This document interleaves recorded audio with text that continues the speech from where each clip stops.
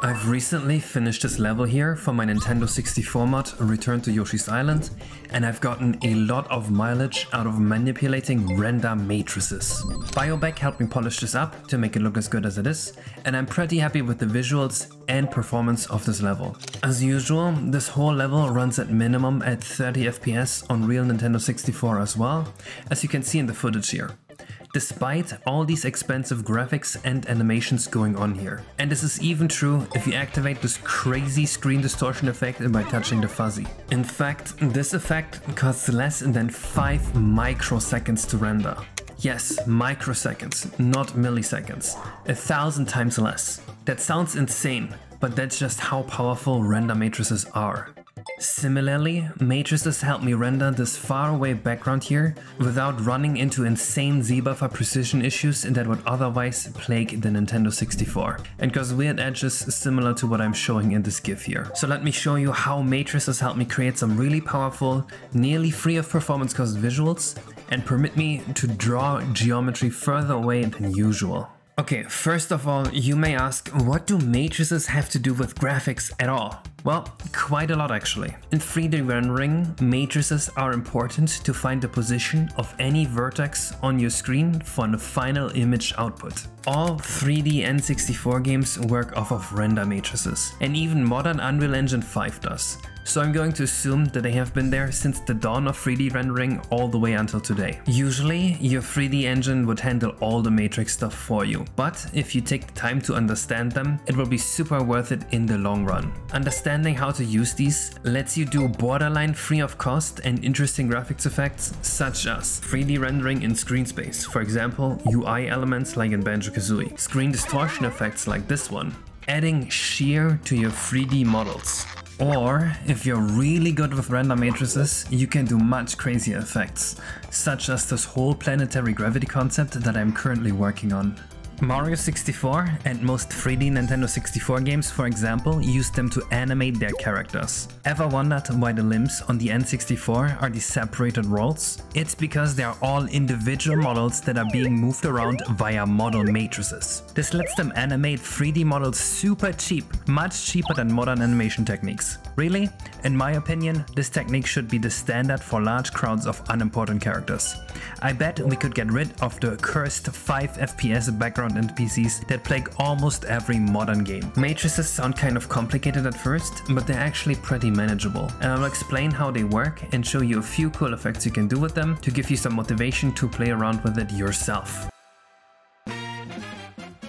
The main reason 3D applications use matrices is that matrices are excellent at transforming coordinate systems. Take a look at this. In this animation here, you can see how a matrix can stretch, offset, or rotate a coordinate system. This is the basis of all 3D rendering. Okay, so big deal, they can transform coordinate systems. Why would that help anything? Well, just imagine you have this scene here with a camera, a model, and a transformation that you want to render the model at. In 3D rendering, the game needs to somehow figure out where each piece of the 3D model is going to be on your screen. We can do this by transforming the coordinate system 3 times. First, transform a mesh's coordinate system from its own space into the coordinate system of its transform. Let's say our transform is at the location 200, 1000 and 20 with a 90-degree rotation along the up axis and a scale of 2, which places it here. Next, transform the coordinate system from there into the world of the camera. This places the entire world relative to the camera's transform, and now we can see what the camera sees. And then third, we just project the coordinate system from the camera relative world onto your 2D screen. This projection is what moves this from a 3D world onto a 2D screen. It has parameters such as the field of view and even depth in it. Look what happens when we added those parameters. You've secretly already been looking at this projection happening all along, because as far as I'm aware, you are watching this on a 2D screen, and this projection has to happen for me to even record any output here. There is no 3-dimensional output device after all, as far as I'm aware. Really, the goal here is to move every vertex of a mesh onto a fitting position on your screen, and then the rest of the renderer can fill the space between vertices with triangles. All we care about with these render matrices is where the vertices end up. Now that we have a high-level overview,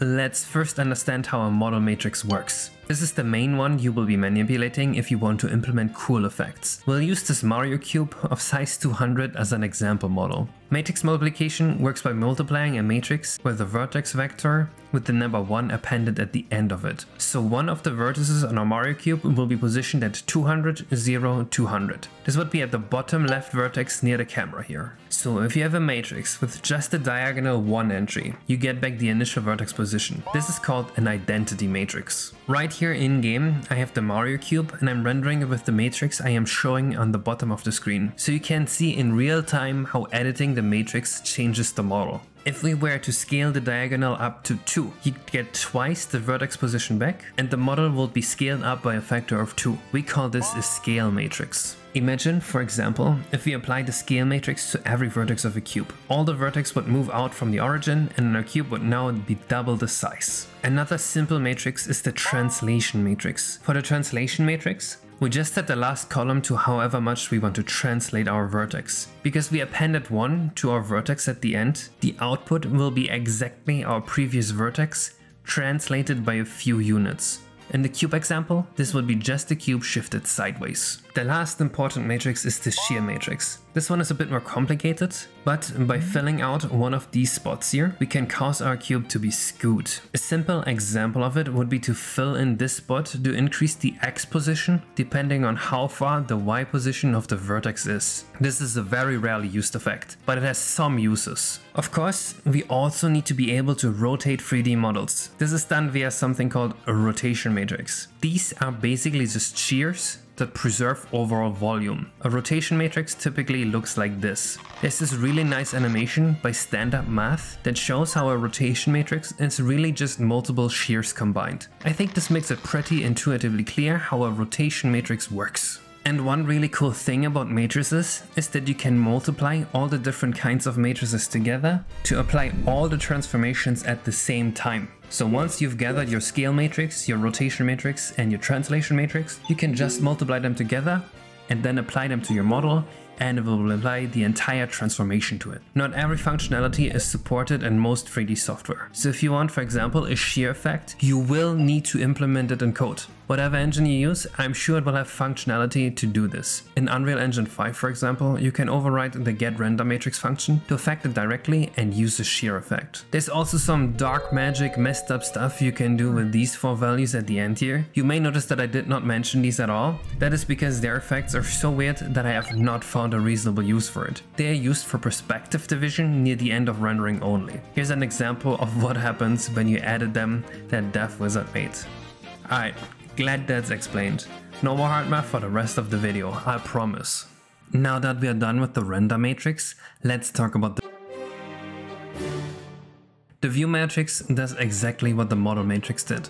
It just transforms the world space into the camera space, effectively rotating the entire world with your camera's viewpoint. For an example use case, I've used the view matrix effect here to make it look as though the ship was swaying back and forth, when in reality, it is just a camera. The principles here are the same as they were in the model matrix, so there really isn't much to explain.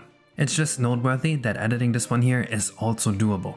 And lastly, we just need a projection matrix. A projection is what determines how 3D elements are being displayed on your 2D screen. This matrix holds info about stuff like field of view or focal length, and will ultimately put the vertex coordinates into a state from where the renderer can draw them onto the screen. One cool use case I have is for this Mario is tripping type effect, and it is essentially 100% free of cost. You'd usually use some kind of post-processing effect for this, I guess. It looks extremely trippy and it does not cost any additional math at all for the pixels, since we are just tweaking the numbers for a matrix multiplication that was going to happen anyway. There are many cool things you can do with render matrices. Knowing that all 3 of these are being multiplied with each other, you could, for example, multiply your render matrix with the inverse of the projection matrix and another projection matrix to render just one mesh with a different clip plane or field of view or whatever. This is very commonly used in shooter games actually, to render a held weapon with a different FOV than the rest of the game. Another really common trick is to move the model matrix with the camera. This is done in games like Ocarina of Time to render the backgrounds. They are really small and really close to the camera in reality, but they look like they're so far away.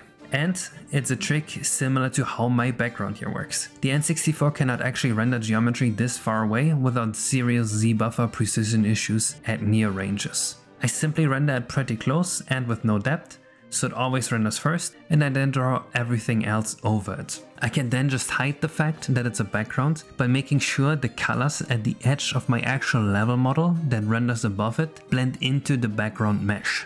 Do you see the edge of the oily water here? That's the real furthest part of the level model. Everything after that is merely an illusion. The shear can be used to great effect too. I'm using it here on my flames to make them wobble around a bit and added their volume without having to give them full-on vertex animations. It's a lot cheaper and it looks decent.